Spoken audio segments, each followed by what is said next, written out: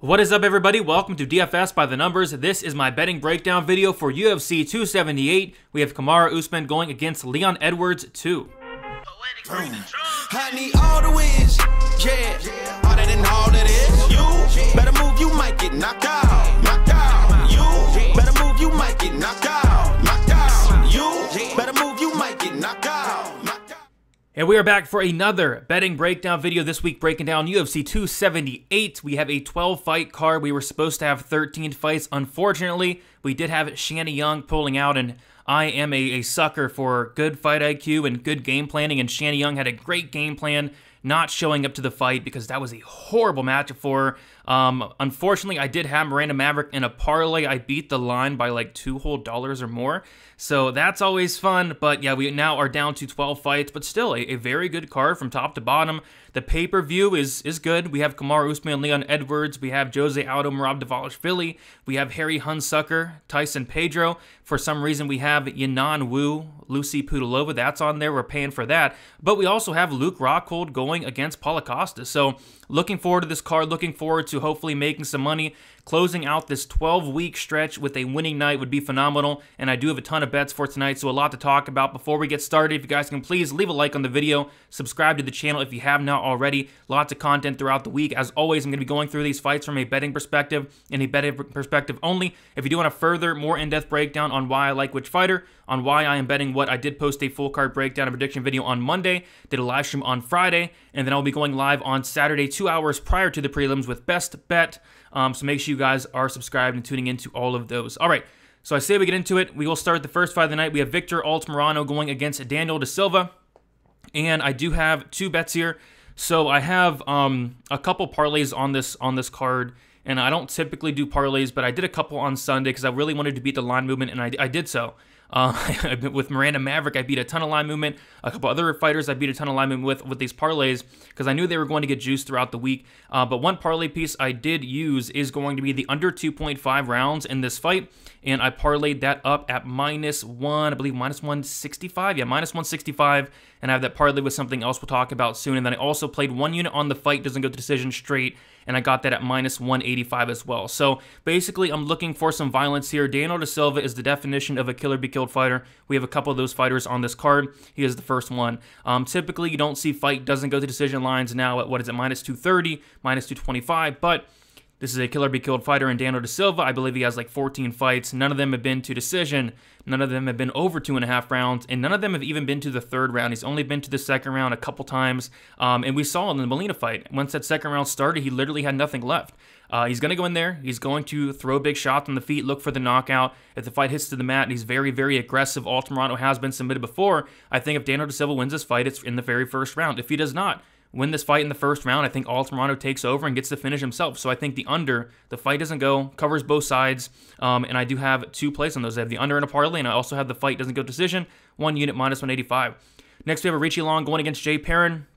I did end up pulling the trigger here on the dog on Jay Perrin, half a unit, +126. I waited a little bit longer than I should have. Earlier in the week, he was like +140. But yeah, ended up pulling the trigger there at +126 on FanDuel Sportsbook. And the reason being, I think this is a very close fight. We have the power shots of a Richie Long. They call him the Mongolian Murderer, which is kind of funny, considering he only has a 37% finish rate, which is like the second worst finish rate on the entire card. Shanny Young had a higher finish rate. If you're the Mongolian Murderer and that's your nickname, you better have like a 90% finish rate, but no, this guy has a 37% finish rate. The power is there. He did knock out Cameron Else, but again, that is Cameron Else. How much stock do we really put into that? Jay Perrin has never been knocked out in his entire career. Very good chin. And the reason I did take the dog shot here on Jay Perrin is I like a lot of things in his game. The first thing is going to be the cardio. The cardio is there. It's going to be, at elevation here in Utah. And Jay Perrin is the guy that can go 15 minutes, no problem. He can go 25 minutes, no problem. He's been 25 minutes before, right? Richie Long does slow down as the fight goes on. Jay Perrin also has a great fight IQ. He fights to a good game plan. I do trust him to go in there.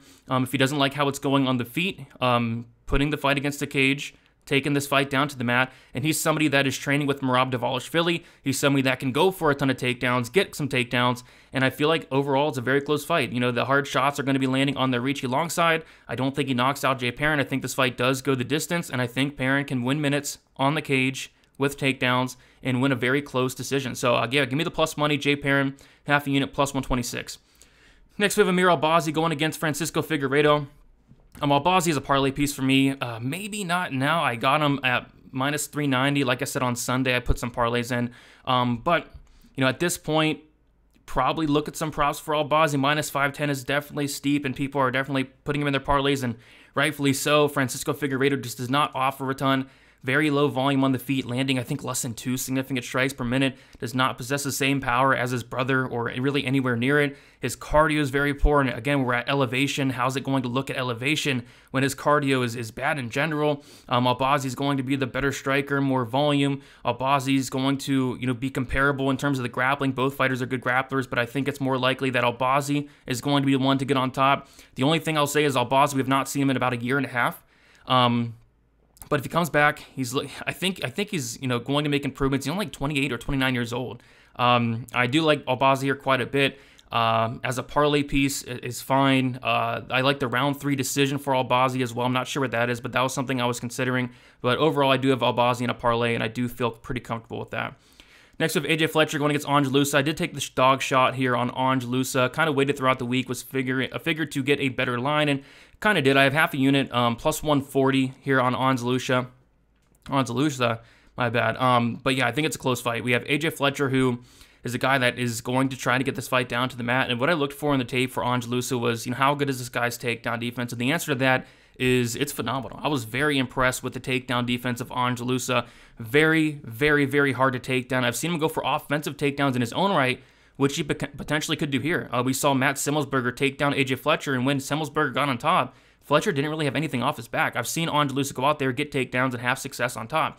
As the fight goes on, again, we're talking elevation, right? AJ Fletcher slowed down in his last fight against Matt Semmelsberger. If he goes out here with a wrestling-heavy game plan like I expect him to, and he's not successful with those takedowns, what is AJ Fletcher going to look like in that second round and that third round? I like the cardio of Loosa. I like the takedown defense of Loosa. I like that he's going to have a 7-inch reach advantage on the feet. I think that's huge in a fight where I feel like he stuffs the takedowns, keeps him on the feet. I like Loosa here as a dog. Plus 140, half a unit. I know there's a lot of hype on AJ Fletcher, but I think it's a tough matchup for him.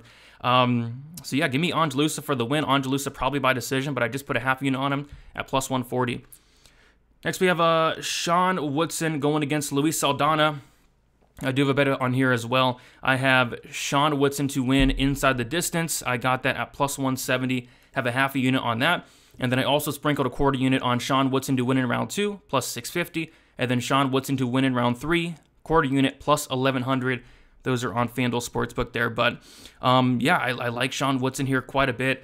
I think it's a good parlay piece as well. I think it's a tough matchup for Luis Saldana, and I think Saldana is a very talented striker. I think he has a lot of great things on the feet going for him, but there's one big red flag with Luis Saldana. We go back to that elevation. This guy has the worst cardio on the entire card.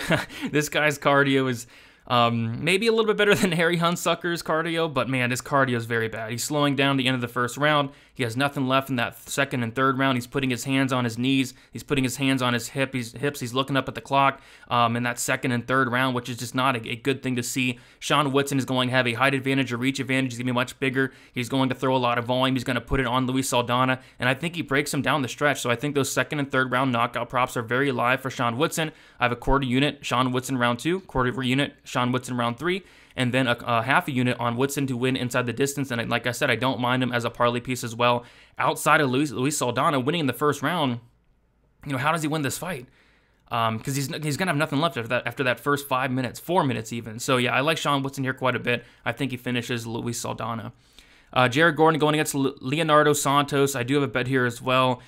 As you guys can tell, most of my action is on these prelims, but I do have a half a unit on the fight doesn't go to decision, plus 120, and then I have a quarter unit on Leonardo Santos to win by first round knockout at plus 1800. I think that's his path to victory.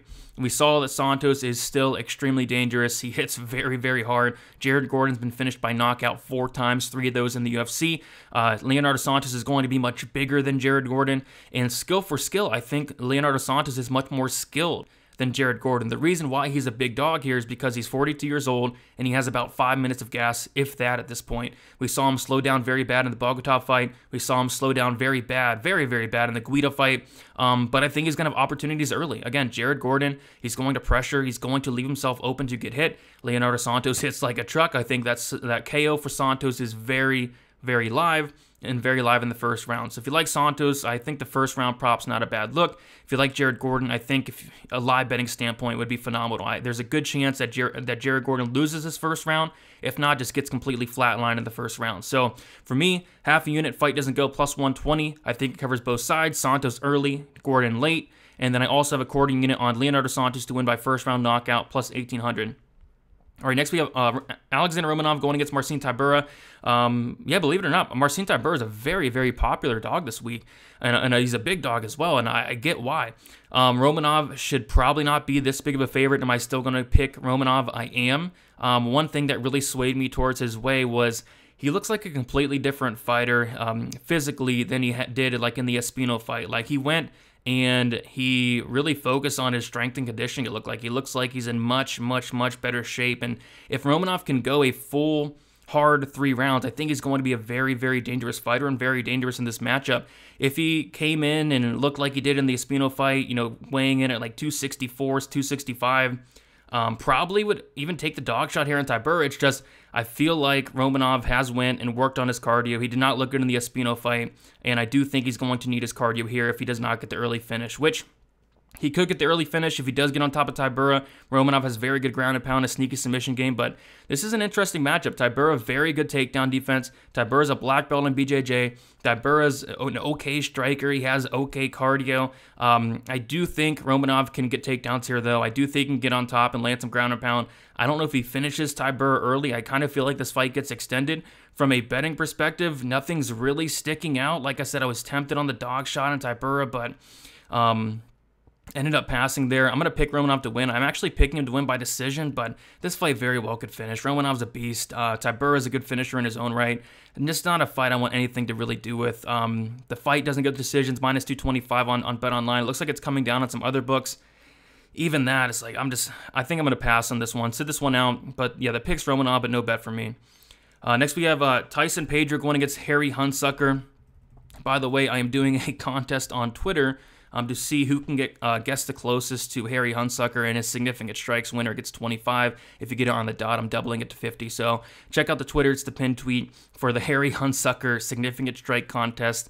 All the low numbers are gone, but if you want to be contrarian and guess a high number for Harry Hunsucker, you can.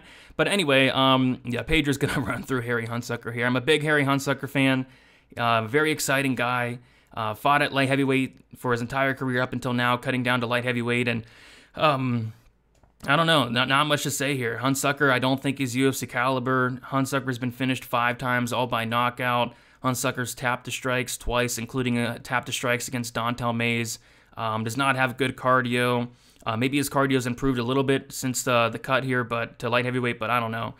Pedro should be better everywhere, better striker, much better grappler. Hunsucker is a brown belt for what it's worth, but you know, Pedro very well can take him down and submit him here. Hunsucker's never seen the second round in his entire career, and 12 professional fights has actually ever been over one half of a round twice, just twice. I think this fight finishes early. I think this fight finishes in the first round. Apparently, Hunsucker's saying that he wants this fight to go into the second round, which is weird. His goals to get this fight into the second round, that's weird to me, but yeah, I think Pedro's going to finish him here. I think Pedro can take him down and submit him. I think Pedro can knock him out on the feet. Yeah, Hunsucker's a good hammer, horrible nail. I think Pedro finishes him here. Pedro by submission was something that kind of stuck out as like plus 400. Pedro first round sub kind of stuck out, but I do have 2 bets on this fight. I do have the under 1.5 parlayed with the under 2.5 in the Altamirano Lacerda fight, or De Silva fight. I got that at plus 106, 1 unit on that parlay. I think both fights go under. I don't expect this fight to really see that second round, and I'd be shocked if it saw the over 1.5, and I'd just be flabbergasted if it saw the third round, and I'd probably quit betting on MMA if it saw the full decision here. And I also have the fight doesn't go to decision in a parlay. I know what you guys are saying, oh, the fight doesn't go to decision is like minus 1,400. Actually parlayed it at minus 900, so getting some solid value there. But yeah, the fight doesn't go decision. one of the safest parlay pieces of the year. It's juiced to the tits, but if it doesn't hit, I'd be shocked for months or years that this fight went to decision. But I don't think it does. Both fighters 100% finish rate. They've been finished in a combined 7 of 8 losses. This fight's gonna finish. If it doesn't, like I said, I'd be surprised. So yeah, fight is a good decision. In a parlay piece, we'll talk about the other parlay piece in a second here. I do have 3 parlays we'll talk about. And then the under 2.5, or the under 1.5 parlay with the under 2.5 in the De Silva fight. All right, we will go to the next fight. Lucy Pudilova going against Yanan Wu. Dog or pass here, but it's going to be a clear pass for me. This is my 1-800-gambler fight of the week. Yeah, not betting on this fight. It's crazy to me that this fight is on the pay-per-view. People are actually paying money for this. What is it, 75, 80 bucks now to watch Lucy Pudilova going against Yanan Wu, the worst fight on the entire card, is on the pay-per-view, and people have to pay for it. It's insane to me. Like Romanov Tybura should be on the main card instead. Jared Gordon, Leonardo Santos should be on the main card instead. Woodson Saldana main card instead. Fletcher, every single fight would be a better fight than this. I mean, these fighters, I think Will Yanan's like 1-4 in the UFC. Lucy Pudilova got cut, beat a couple of fighters that aren't great, and she's back, and I don't know. But yeah, I'm not betting on this fight. You couldn't pay me to bet on this fight, but if you put a gun to my head, I'd say no. I'd say Wu Yanan here. But yeah, pass. Merab Dvalishvili going against Jose Aldo. This one's a weird one. This one is a very weird one because I feel like it's almost too easy, but the line does not really indicate that. And I do like Jose Aldo here. Simple as he has a 90% takedown defense. He's fought the who's who. He's fought the much better competition. It's not even close. This is a big step up for Merab Dvalishvili. Going from guys like Marlon Moraes, going from, these other guys like Casey Kenny's, guys like that, to Jose Aldo. And yeah, Merab's a favorite here, and it kept getting better and better as the week goes on. I pulled the trigger at plus 120. I see a plus 122 out there, plus 125, and it seems like a lot of people are on the Jose Aldo side, but the line keeps getting wider in favor of Merab. It's a close fight. I'm not going to go out here and say Jose Aldo should be minus 300. It's a close fight. It's a very close fight. I'm taking the dog shot on Jose here, half a unit, plus 120. I like the takedown defense on the feet. It's not even close. And I feel like there's a situation where Merab Dvalishvili does go out here. He does land a few takedowns, but it is so hard to take down Jose Aldo. It's even harder to hold down Jose Aldo. Like if this was a 5-round fight, yeah, Merab all day. It's not a 5-round fight. It's 3 rounds. Jose should be able to stuff the takedowns, especially early on. He should be able to pop right back up. And when it's on the feet, it's, Jose's going to be landing the harder shots. If the judges score this correctly, we're supposed to be judging fights based off of damage. Are they going to score failed takedown attempts for Merab Dvalishvili? Are they going to score that? Are they going to score, him taking down Jose and getting right back up? Or are they going to score the harder shots? Him maybe stunning Merab here and there on the feet. And I think they should probably favor this based off of damage. And if that happens, it should be Jose Aldo. I think as early in this fight especially, I do favor Jose Aldo. If this fight does get extended, and it will, maybe down the stretch you favor Merab. But yeah, this is a close fight. What are the judges going to favor? Are they going to favor the takedown attempts, the failed takedown attempts, the completed takedowns where he gets a takedown but auto pops right back up? Or are they going to favor the harder shots of Jose Aldo? So I do like the dog shot on here. It's a close fight. It's a very close fight. And that is why I also put a quarter unit on the fight to end by split or majority decision. And it's simple as that. Are the judges going to score the takedown attempts? Are they going to score the damage? Are the judges even watching the fight? Do they even know who won? No, they don't. Do they know what they're looking at? No, most of the time they don't. I feel like a split is super live here if this goes to decision. This has split written all over it, hoping Jose gets that split. But yeah, quarter unit plus 400 for the split. This fight is like minus 200 or so to go to decision. It's favored heavily to go to decision. I feel like a split is very, very live here. So give me Jose, though. Don't feel amazing about it. A lot of people are on Jose, and this line just keeps getting away. And I saw that Drake put like a couple million, I believe, on Jose Aldo, which is not a good sign. I saw Adesanya put a big bet on Jose Aldo on stake, right? Which is never good. But hopefully the Drake curse is broken, and hopefully Jose gets it done. But it should be a close fight regardless. Next, we have Paulo Costa going against Luke Rockhold. This fight is going to close out a couple parlays here. So The first parlay piece I have is Paulo Costa, Luke Rockhold, under 2.5 rounds, parlayed with Pedro Huntsucker. Fight doesn't go. 2 units on that parlay at -162. So I do like that parlay there. And then I also had Paulo Costa parlayed with Miranda Maverick, which is a shame, just a big shame, because I beat the line movement on those fighters by a ton. Got Paulo Costa at -285. This was on Sunday. And then I parlayed Miranda Maverick at like minus like 350, something crazy. Like, then she closed at like -670. So now I just have 2 units straight on Paulo Costa, which is fine. That's fine. I like Paulo Costa a lot here. Luke Rockhold, 5 knockout losses. Luke Rockhold coming back off of a 3-year layoff, and he's coming back to a very tough matchup against Paulo Costa. Paulo Costa, very good takedown defense, very hard to take and hold down.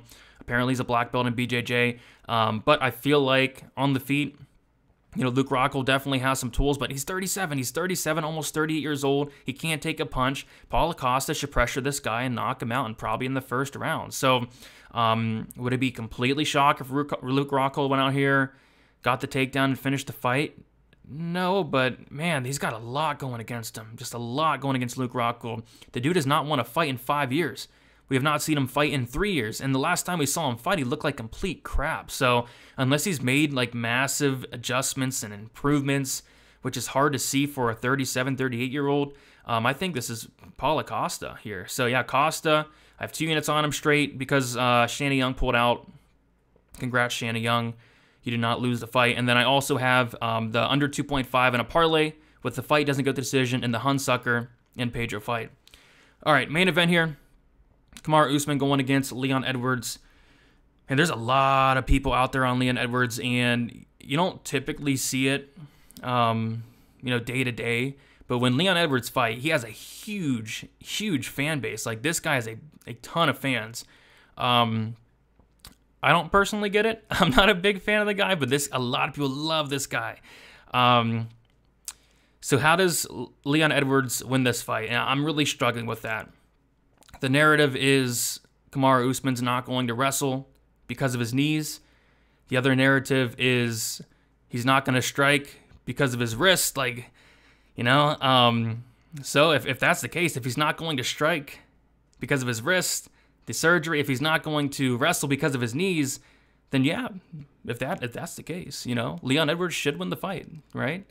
But my goodness, Kamaru, he'll be fine, man. He's gonna wrestle. I guess the popular take is Kamaru Usman's not going to wrestle. I think he does. People are bringing up the fact that he didn't wrestle against Gilbert Burns. Okay, why would he do that? Why would he wrestle against Gilbert Burns? They're bringing up the fact that he didn't wrestle against Colby. Why would he do that? He didn't need to. He wrestled against Masvidal in the first fight a ton, clinched a ton, wrestled a ton. And then the second fight did a lot of striking. And, Kamaru Usman improved his striking so much since their first fight. That jab's phenomenal. The power is now translating for Kamaru Usman. Kamaru Usman is landing a ton of knockdowns. I think 7 knockdowns his last 5 fights. So how does Leon Edwards win this fight? Is he going to knock out Kamaru Usman? Leon Edwards has 2 knockouts in the UFC. Is Leon Edwards going to submit Kamaru Usman? I think Leon Edwards has maybe 1 sub, maybe 2 in the UFC. Is Leon Edwards going to win a decision against Kamaru Usman? I don't see it. I mean, unless Usman really comes out here and doesn't wrestle. If Usman comes out here and strikes with Leon Edwards, then sure. Edwards can definitely win. It'll be competitive. But why wouldn't he wrestle? The knee, it's all narrative based. Like, Usman should go out here, clinch up Edwards, take him down, and win this fight. So I know a lot of people are on Edwards. I just don't personally see it. And I do think Usman wins this fight. I know a lot of people don't like Usman, but I think he's going to be champ for a while. Just don't really see anybody stop. Like, he already ran through Masvidal twice. He ran through Colby twice. He's going to run through Edwards twice. And he's 35 years old, so he was getting up there in age, right? But yeah, he should win this fight. So I do have Kamaru Usman in a parlay. Parlayed this on Sunday. I don't believe I didn't beat any line movement on this Usman spot. Because like I said, a lot of people are on Edwards, but I parlayed Kamaru Usman with Mir Albazi, 2 units minus 263. So that is my parlay to end the night. Don't mind the Usman 4-5 decision. Actually, no, I wouldn't play that because I keep playing the Usman 4-5 decision. I played it in the Burns fight. I played it in the Masvidal fight, and he keeps knocking these guys out. So you know what? I don't like that. I do like Kamaru Usman as a parlay piece. And yeah, I think Usman gets it done. So we have my final bets here. Yeah, lots of action for this card. The 3 dog shots I have, half a unit Jose Aldo plus 120, half a unit Angelusa plus 140, half a unit Jay Perrin plus 126. The 3 parlays I have, Amir Albazi parlay with Kamaru Usman, 2 units minus 163. Harry Hunsucker, Tyson Pedro fight doesn't go to decision, parlayed with the under 2.5 rounds and the Costa Rockhold fight doesn't go to decision, minus 162, 2 units on that. And then 1 unit on Pedro Hunsucker under 1.5 and the Altamirano De Silva under 2.5 plus 106, 1 unit. Straight bet on Costa, 2 units minus 285. I have a half a unit on the Gordon Santos fight doesn't go to decision, a quarter unit on Santos to win by first round knockout plus 1800, 1 unit on the fight doesn't go to decision, Altamirano Daniel De Silva, a half a unit on Sean Woodson to win inside the distance plus 170, quarter unit on the second and third round props for Sean Woodson, second round plus 650, third round plus 1100, and then a quarter unit on the Merab Aldo fight to end by split or majority decision. That is the action. The goal is to complete this 12-week stretch with a winning night. That'd be nice. I will be taking the week off, and we do have a week off in general, but I will be going on my honeymoon to Florida. I will be missing the majority, if not all, the fights, so going to be catching back up on these fights throughout the week. If you have any questions, hit me up on Twitter, DFS_numbers, Instagram, DFS by the numbers. Go check out that Harry Hunsucker significant strike contest. Leave a like, subscribe to the channel. Let's keep growing the channel, guys. Do appreciate all the likes and subscribes there. And yeah, best of luck for UFC 278. Let us make some money. And we'll talk to you guys very soon. Enjoy the week off. See you guys later.